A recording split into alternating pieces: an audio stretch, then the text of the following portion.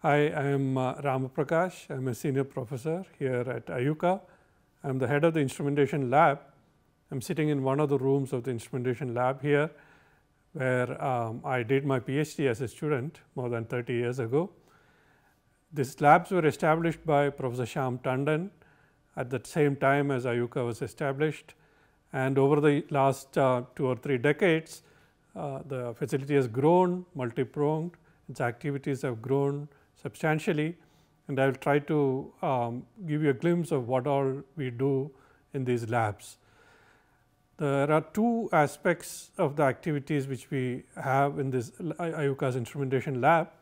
One is development of core technologies for astronomy and astrophysics, because astronomy is observation driven science, and for carrying out those observations you need various kinds of equipments like telescopes, spectrographs, cameras, polarimeters, etc., both ground based and space based. So, for these these facilities, the new technologies have to be developed.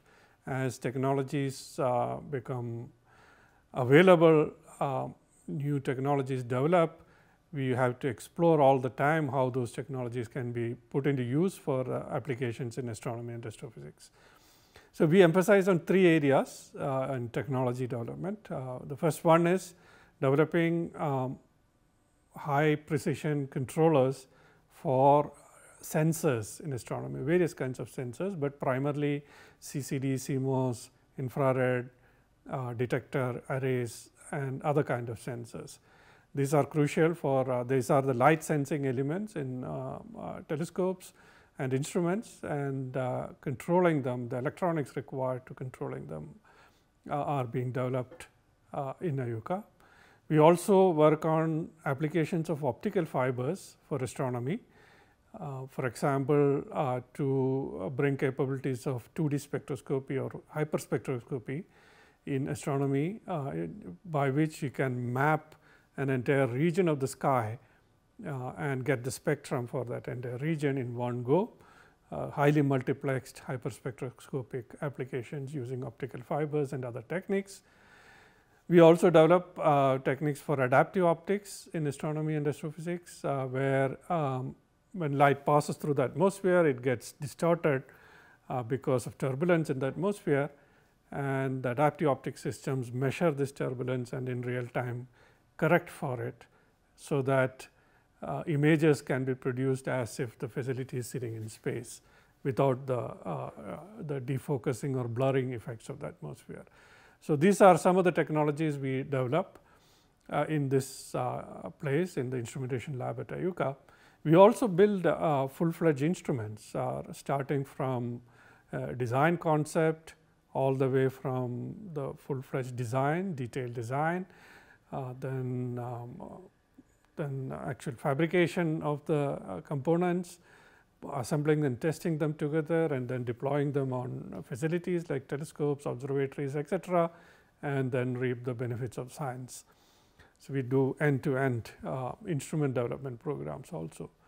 We have in this lab several instruments have been designed and developed, starting from imaging polarimeter, which was my PhD program more than 30 years ago. But more recently, we have developed instruments like RoboAO, a robotic adaptive optic system, which works autonomously on small telescopes to correct for atmospheric deblurring. We also have developed something called RoboPole, which is a polarimeter in collaboration with a set of partners in Greece, in US, and South Africa, etc. We have recently been involved in some space activities. It started with AstroSat, where the UVIT instrument was built in collaboration with Indian Institute of Astrophysics by Professor Shyam Tandon and his team. And then more recently, on the Aditya L1 mission, we have built the solar ultraviolet imaging telescope, which has recently been launched by ISRO, and it has reached the Lagrangian point L1 between the sun and earth, and has just started observing the sun.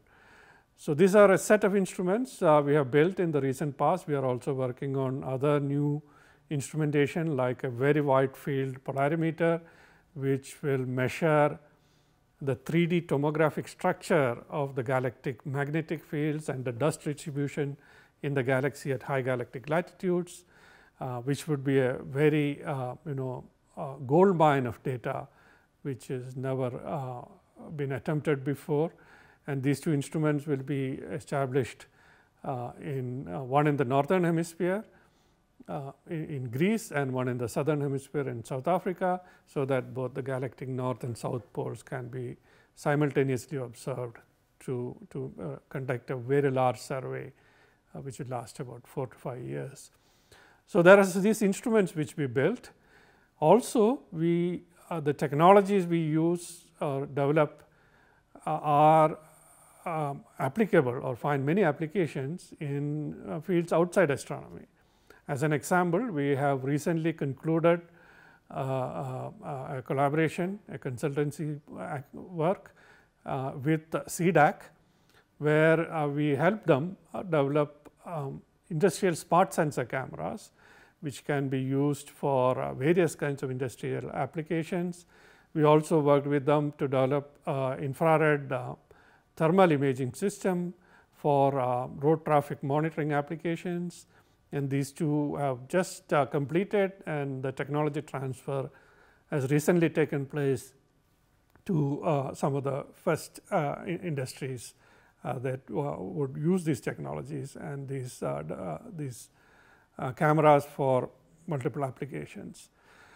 So, our activities in astronomy and astrophysics are now beginning to find applications beyond the limits of astronomy and into the wider domains of society and